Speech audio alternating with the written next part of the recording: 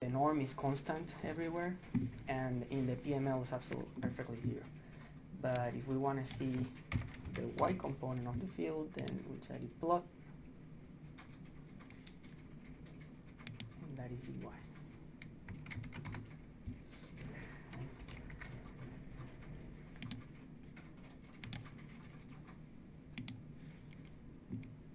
Times 0.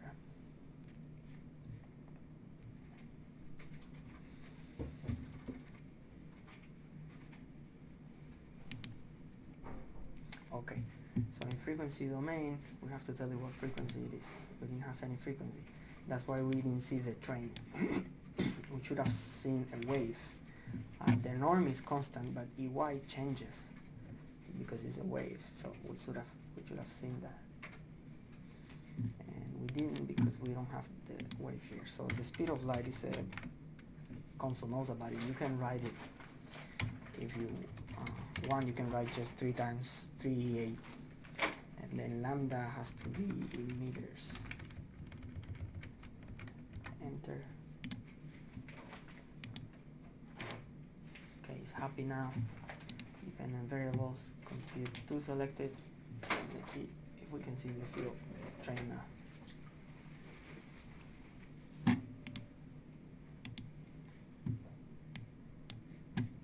So it's live.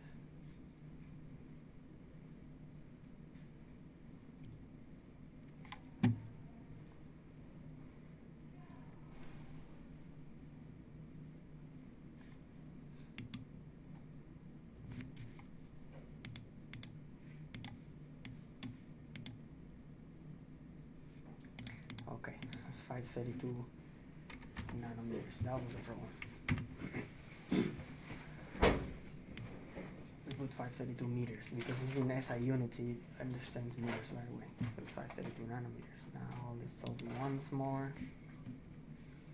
Compute 2 selected, so it only computes. It goes down and computes only up to here. It doesn't go into the solver. Actually, it just compiles the equations. So it only looks at the initial field that we're putting in, which is a background field. There it is. So because our wavelength is 530, and this is about like 200 and something nanometers, maybe like 250 nanometers, 240. We don't see a full wavelength, but we see the wavelength there. Alright, so now we want to solve the whole problem.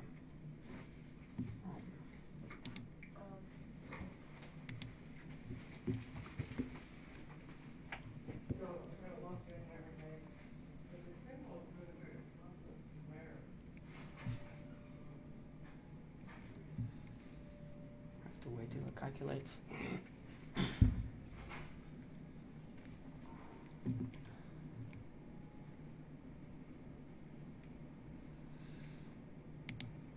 In the log we can see everything that has happened of the machine, and that is how it scatters. So it scatters like a dipole because the field was coming in like this in the y direction, and it just makes a big dipole. So you can see here, parameter value is this frequency. We could have input more frequencies, and then here you would see a list of frequencies, and then you can plot for different frequencies. We can see that it sees the glass. It's wrapping around the glass a little bit. If it was air, it would just be perfectly symmetric top and bottom, but because it's glass, it's not perfectly symmetric. And then we see that the PMLs work perfectly. The field doesn't enter very much. So we can change, we can come here to parametric and say user define and say lambda, and parameter values is going to be 370 nanometers and 530 nanometers. 2 different wavelengths. Well, you can input a whole list. You can input a range here, but it takes a while to calculate, so I'm going to just do these 2. And I think it's actually faster if we turn on the direct solver instead of the iterative solver. it's off.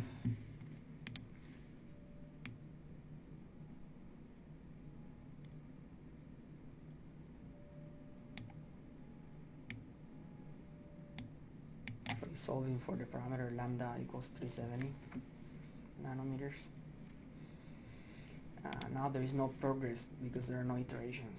It's using a direct solver which finds the inverse of the matrix right away on the linear system of equations, whereas the iterative just iterates. It makes a first guess and then from there makes a second guess and calculates the error by subtraction between the second step and the first step and so forth.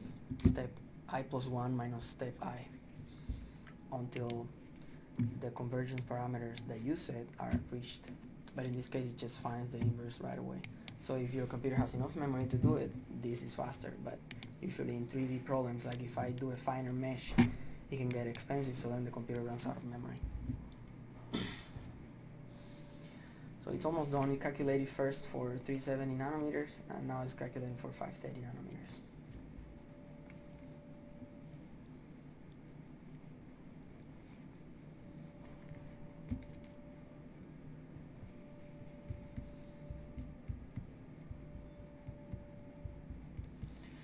So here it plotted for 370, and then we see that the PMLs do work. It's absorbing here, and the PMLs were, I don't remember how thick. In geometry, we defined the layer of sphere to 30 nanometers. So only 30 nanometers is absorbing already. So we could maybe make this smaller, and then we save memory on mesh. So 370, I selected it specifically because I know it's a resonance. So it was around 370, 360, and it scatters more. And then here you can select the other parameter, plot, and then it scatters less. But still the PML,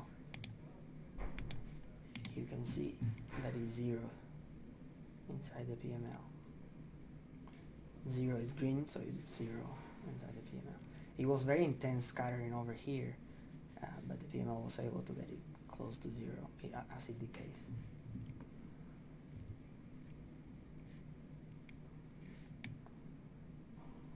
So that's it for now.